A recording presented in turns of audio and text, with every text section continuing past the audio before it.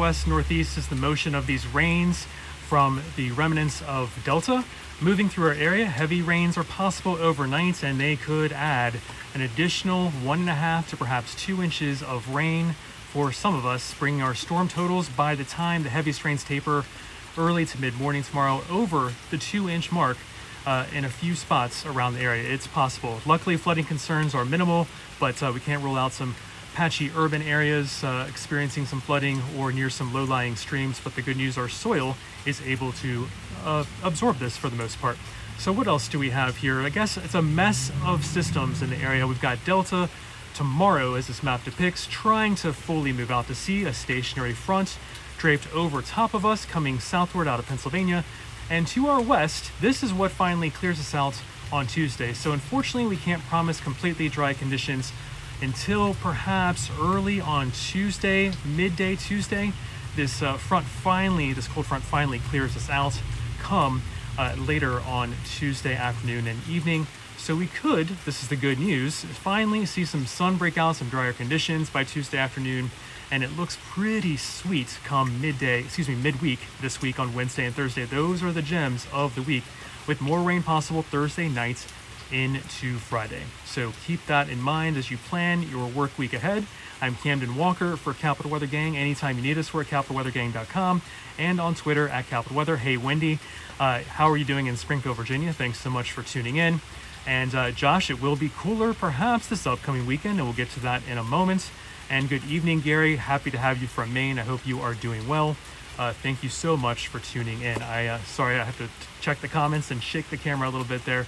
But again, good to see you all. I'm Camden Walker, and we're going to go through, here's your forecast at a glance, but here's some details for you coming up this week, and lots on the blog, capitalweathergang.com. We've got our CWG.news/latest is the direct link for this PM update by Greg Porter.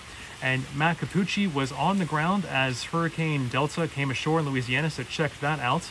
CWG.news/InsideDelta and CWG.news/Foliage, because we're all starting to want to see those colors this time of year. Hey, Mohammed, thanks for tuning in. And Gary, I know we could really wish we could send that rain to Maine. Lots of drought in New England.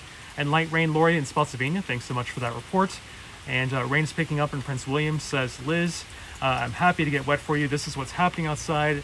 Nice and damp, and more to come tonight. Could get a little bit heavy into the early morning hours tomorrow morning. We finally should see it taper off just a bit into lighter rain by late morning into midday tomorrow. So here's all of the links that we're discussing. You can touch on my face, and this will pop up below on your mobile device or above on your laptop or desktop.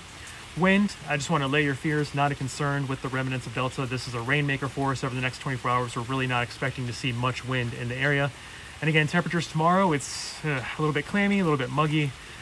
Dew points are pretty close to these temperatures, roughly in the mid-60s tomorrow. So it's going to not be exactly pleasant, as even though heavier rain tapers off in the morning hours, the sun is probably not going to break out.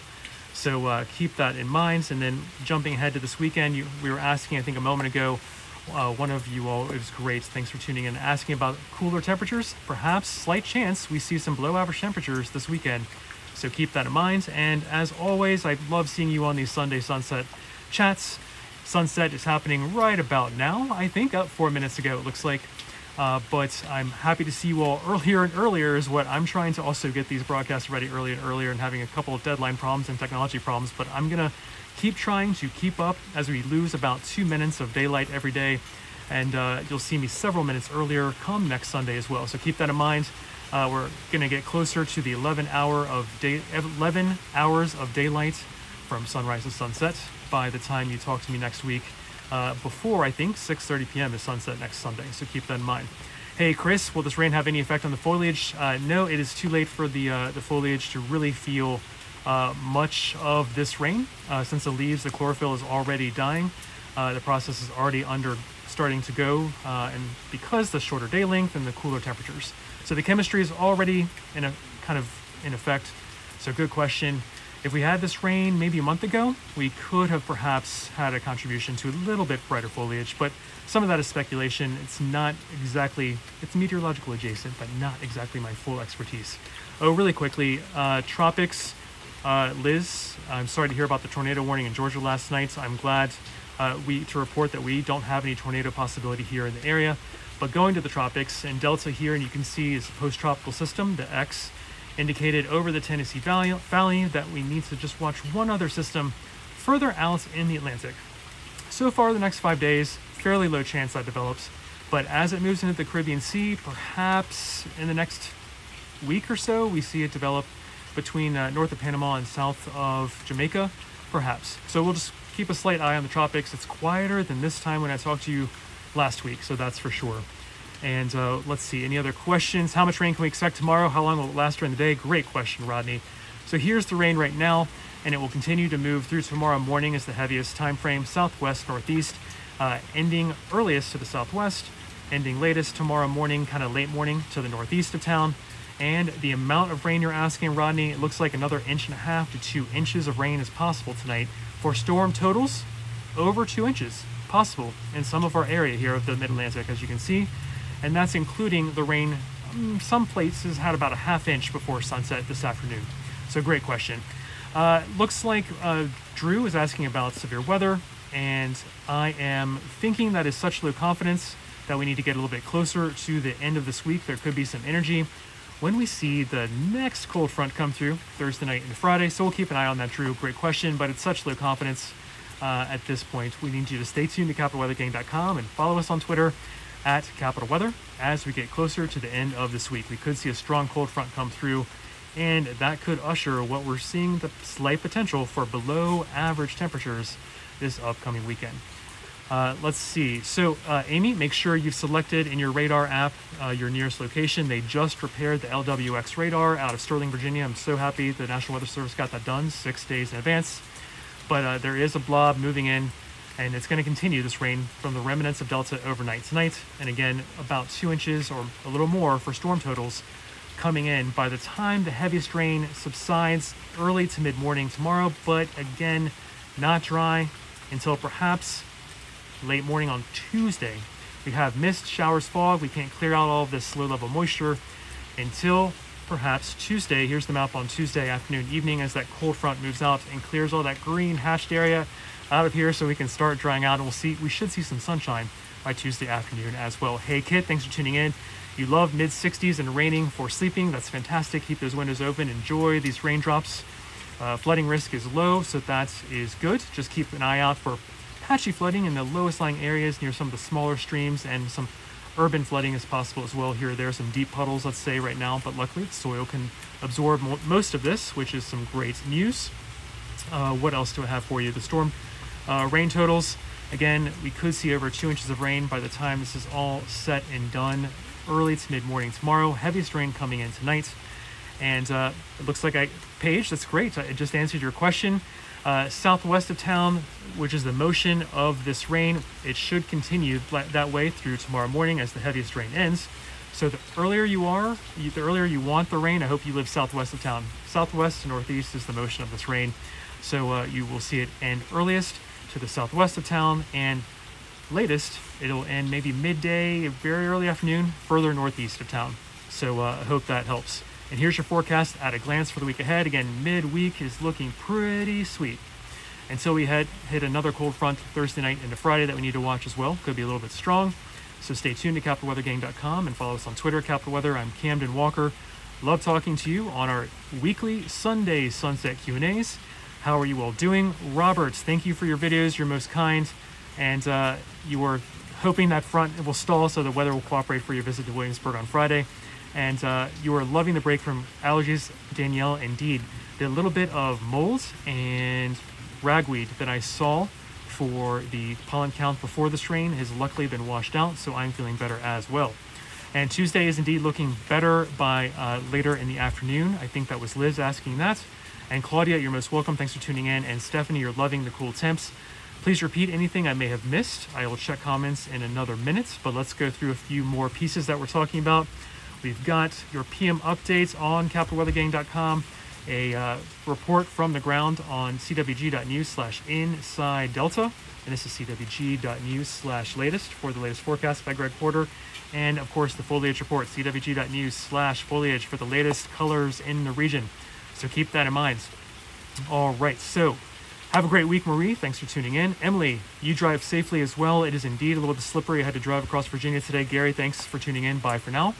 And I don't have too big of a concern for severe weather later this week just yet, but I think we'll have a better idea by later on Wednesday, Drew. So great question. It's a very limited chance, but I grant you that it is a strong cold front with some strong jet stream energy that could, as we were talking about, have some below average temperatures for this weekend. So if we do see this striking of a regime change and a big air mass difference for this upcoming weekend for below average temperatures, there's some low probability that we see a couple of thunderstorms. Even in this rain today, we could see a few rumbles of thunder tonight and tomorrow. So keep that in mind. But we'll keep you posted with this potential for cool air, below average air later this weekend. So stay tuned to CapitalWeatherGang.com. We could even see some strong, maybe windy storms on Friday as well. But such a low probability, it's low confidence that it is really not worth planning around just yet.